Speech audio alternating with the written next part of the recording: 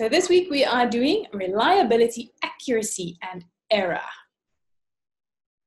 3 big words.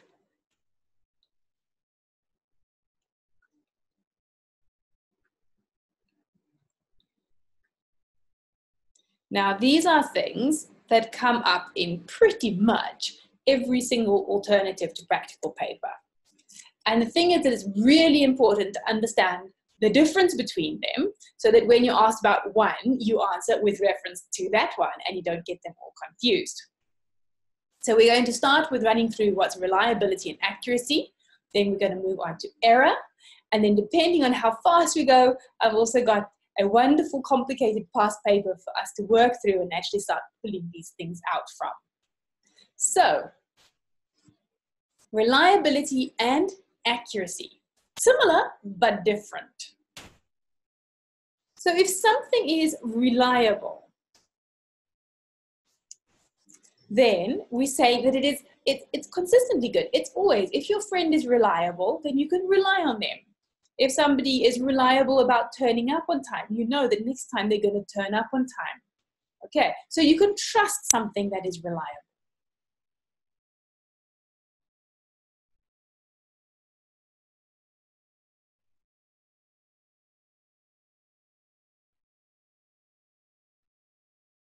How are we going to apply that into biology? Well, if something is reliable, we can trust it. So if an experiment is reliable, we can trust that experiment. It's giving us good results. Okay, if we compare this to accurate. What does accurate mean? Accurate means on the point, on the spot. There we got it. It's precise. Okay, so it is correct in all details. On the spot, precise. So it gave us the exactly right result. But did it? It gave us an exact result. Was it the right result? So that's where we need to look at this, I think, a little bit of a visual workout because it makes life a little bit easier. So let's say we've got 3 targets. Oh, hold on, it's overlapping and I can't see. There we go.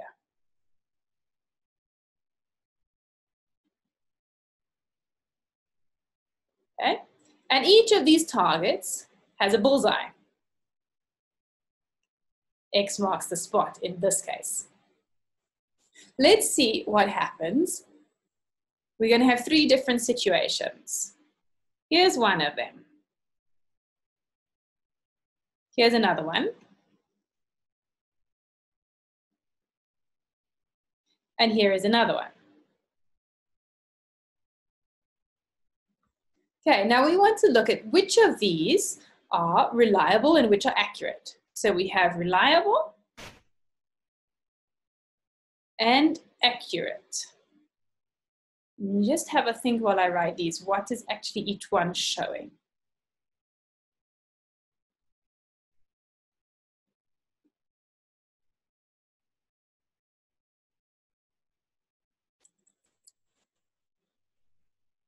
So the thing is that reliable means we are consistently good, able to trust it. Okay? It's going to do the same thing over and over again. So this first one is reliable, absolutely, because it's getting the same point over and over and over again. The second one, we are all over the show, definitely not reliable. And the third one, yeah, we vary. All the same thing over and over again. Every time you measure with this ruler, you get the same. Every time you measure with this syringe, you get the same. Every time you aim at this point, you get the same. So we are reliable. Are we accurate? In the first one, no, we're not.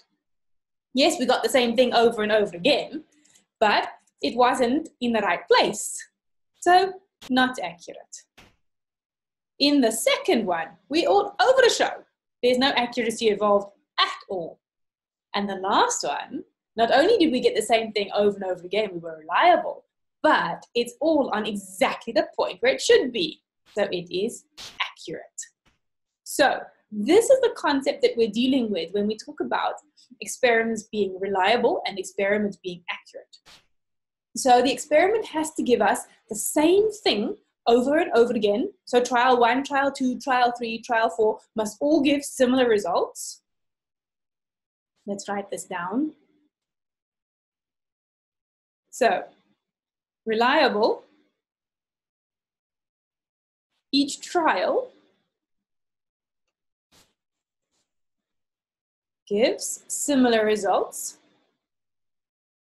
So you've got to bear in mind, I mean, this is biology, okay? So there's going to be some variation. This might be 52 seconds and that might be 54 seconds. But 52 and 54 are similar.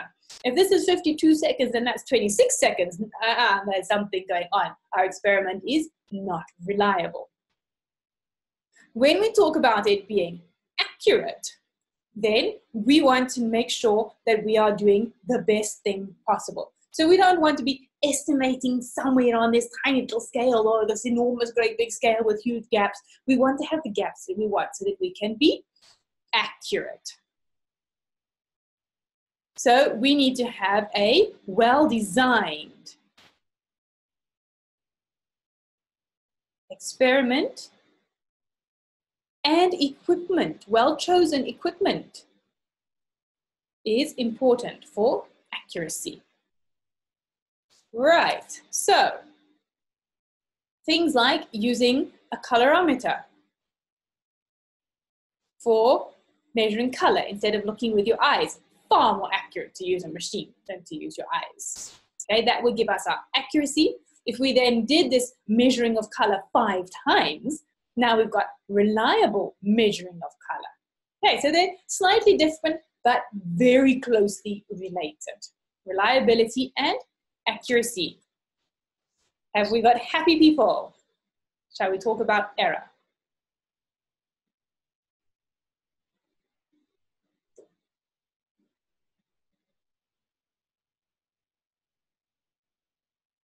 Okay. Smiles, thumbs ups, and happy people. So let us have a short discussion about error. Well, a longer discussion, but what's it all about? Okay, so error is problems. It's mistakes. It's taking us away from that accuracy and away from reliability.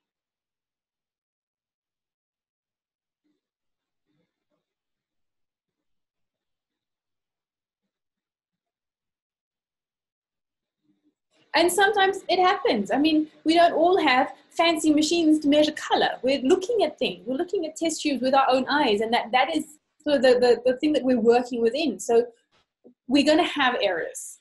It happens in life. But the important thing is to remember that, okay, I have an error, but what is my error?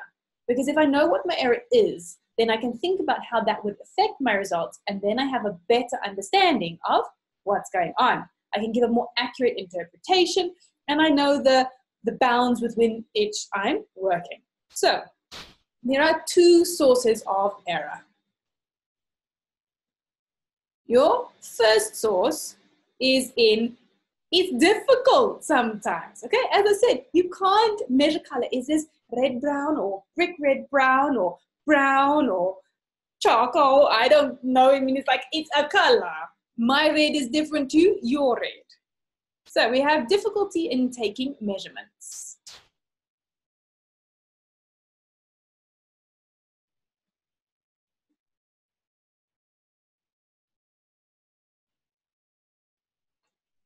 Also, let's say we don't have a fancy thermostatically controlled water bath. Let's say we're using a beaker. That's the way it is. We don't have money to buy the fancy water bath. We still could do the experiment with our beaker, but we've got to bear in mind that that's a problem because we're not controlling temperature so well. So our other source of error is difficulty in controlling variables.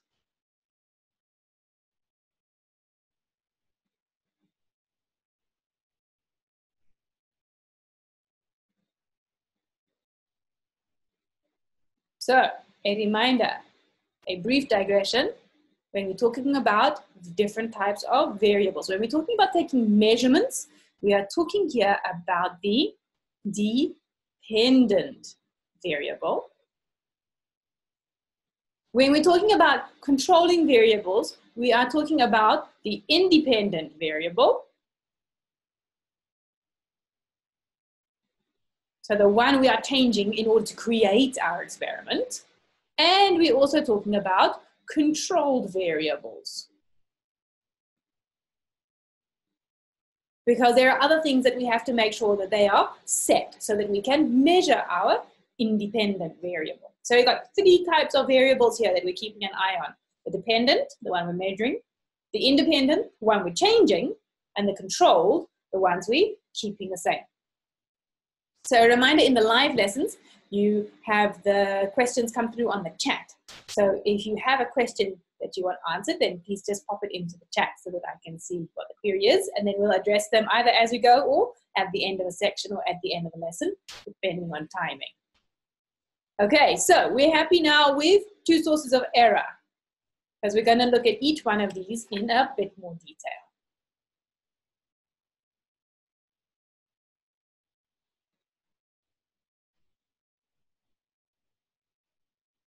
Okay, we have happy people. So let's look first at this error in taking measurements when it's difficult. What do we do? How do we do this?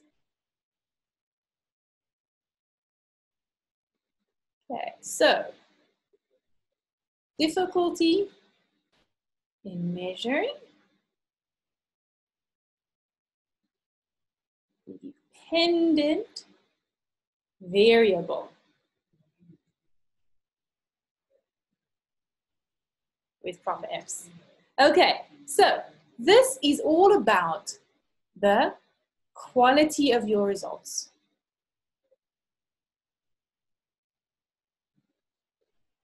If you have a dependent variable that is really easy and simple and straightforward to measure, then you have high quality results.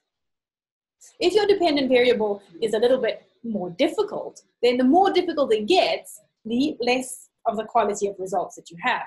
So how would you fix that? You would repeat, you get reliability, you do multiple trials. So you see how these things are all coming together. Okay, so what are some common difficulties that crop up, and how do we fix them? Because this, of course, is the questions that you're facing in your exam. For example, we can be asked to do simultaneous measurements.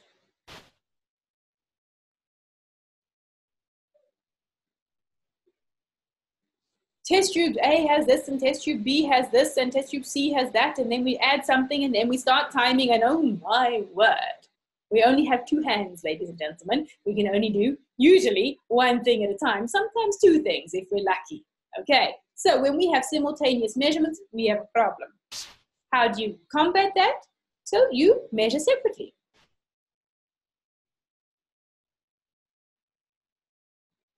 Do the test for test tube A, finished. Do the test for test tube B, finished. Do the test for test tube C, finished. Okay, do them separately. Color change, I've mentioned this a few times now. Even color intensity.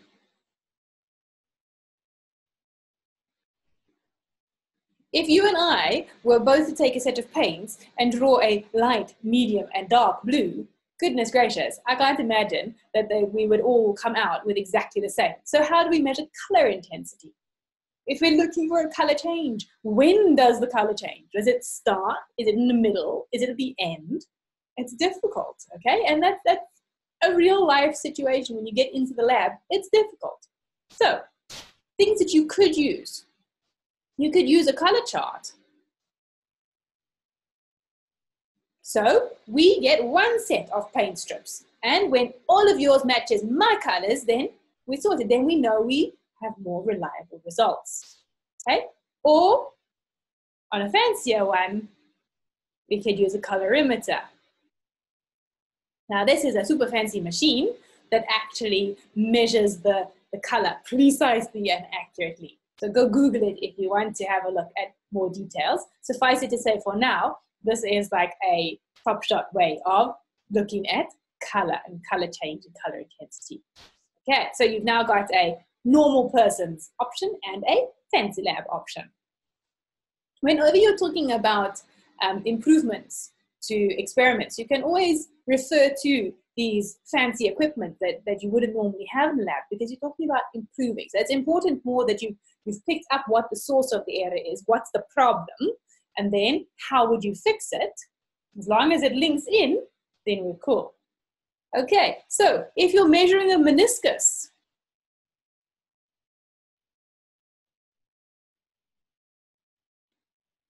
this has to be done at eye level.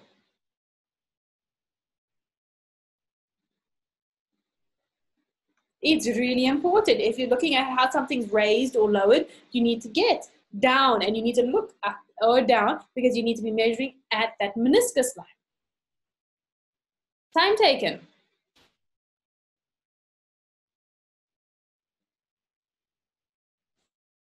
If we are measuring the time taken for this to happen or that to happen, how do we know when it started? How do we know when it ended? So the start and the end points must be specifically described.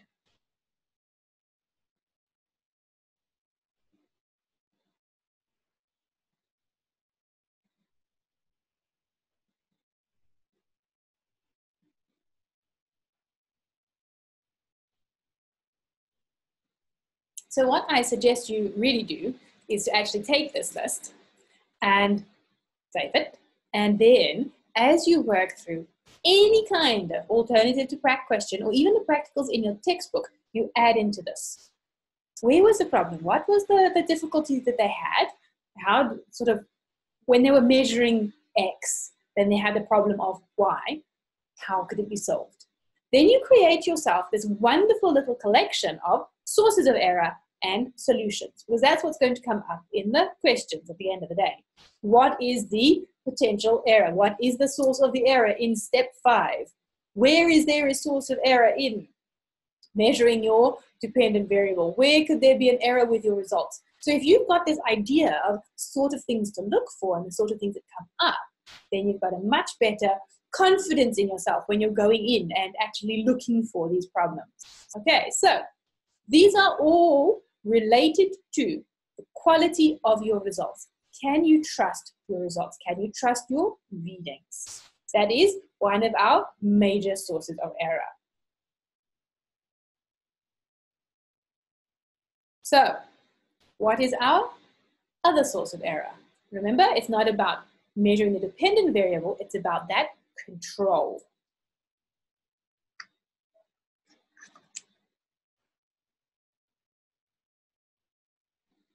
So this is difficulty in controlling independent and or the controlled variables.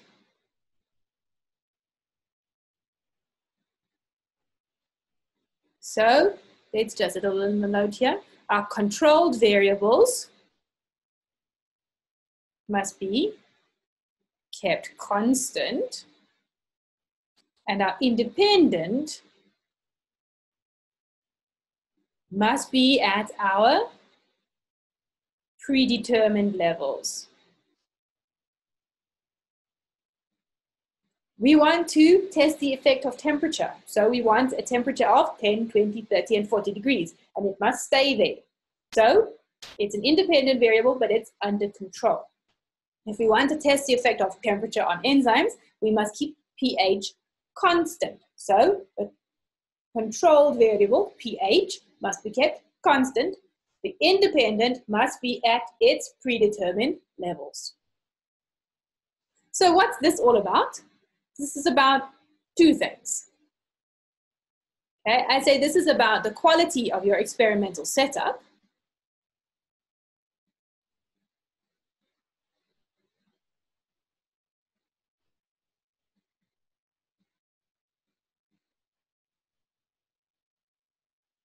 It's also about maintaining that constancy throughout your experiment. So it's not just the piece of equipment you choose at the beginning, it's maintaining it throughout. So it might look good at the beginning, but 5 minutes later, we've got a problem.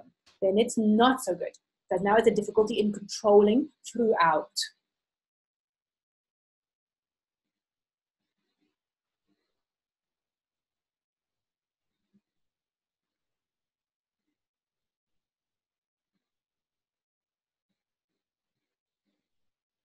Right, so what sort of things are we looking at here? Okay, we said we have to be accurate. So let's, for example, we're cutting something.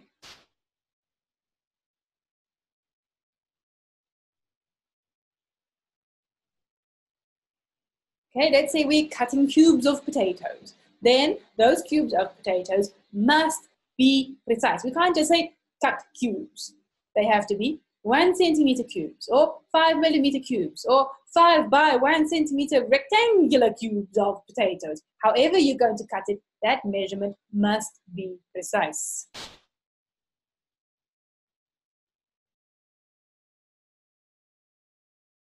You can't just cut it in half. You actually have to measure. Am I halfway? Not judging with your eyes, because eyes can be a bit deceiving when we're trying to cut things in half. Okay, I'm sure you know that if you've ever tried to share a piece of cake with somebody. Who got the bigger half? Okay, when it comes to biology, we can't have who got the bigger half. We have to have precise. So we're going to have to measure precisely. Okay, so that was about length. Now let's talk about volume. The volume measured, and this is one that often comes up. Okay? In order to measure volume, then you've got to be able to measure precisely. You've got to choose the right equipment for your experiment. So, for example, let's measure precisely again. Use a syringe for small volumes. So, 2 centimeters cubed, 3 centimeters cubed, 5, 10 centimeters cubed, all of those we want to use a syringe to measure. We never want to use a dropper, because a dropper is not accurate. If it's not accurate, it's introducing a source of error. The error is you're not being good quality of experimental setup. You have a problem with controlling your variables. 2 drops here is not the same size as 2 drops there. So rather say, have 2 centimeters cubed or 5 centimeters cubed. Then you know exactly, and you're using a syringe to measure it. Okay, another one that comes up, they like to say, shake gently. Now, I have no doubt that your shake gently and my shake gently look quite different. And your shake gently next to the next person's shake gently is going to be different again. So how can that be consistent? How can we have something that's the same from your experiment to my experiment? It's not going to happen. Okay, shaking is dodgy. So you have these fancy, fancy machines where you can put your test tubes in, they all line up, and then the machine goes and shakes them all together. Okay, so that is an automatic stirrer. Also, you can put them in and they all get a little rod and they all get stirred exactly the same. But what we generally stick to at the level that you guys are working with and moving forward to AS biology is to stir with a glass rod.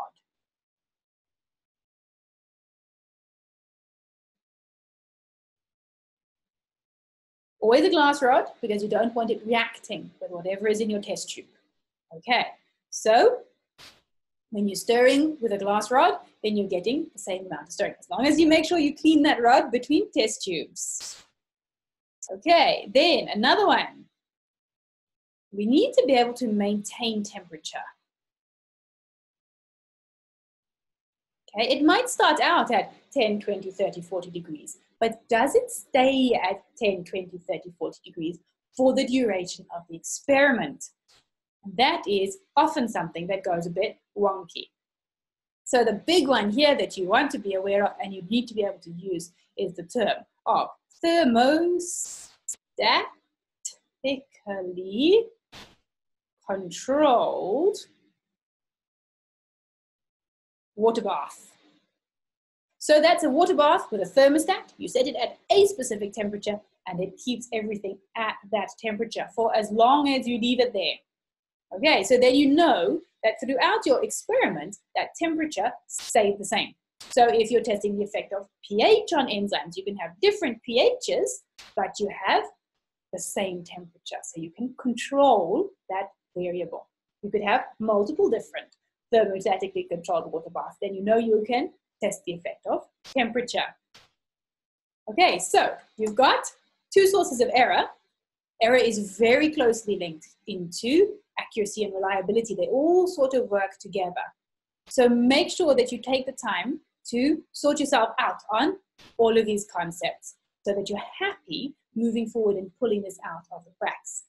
And what we'll do now, obviously it's taken me half an hour to get through all of this. So in 2 weeks' time, we're going to go through that paper that I found, which is such a nice tying together of all of this. And we will have a look at where we find all of this within that paper. Okay,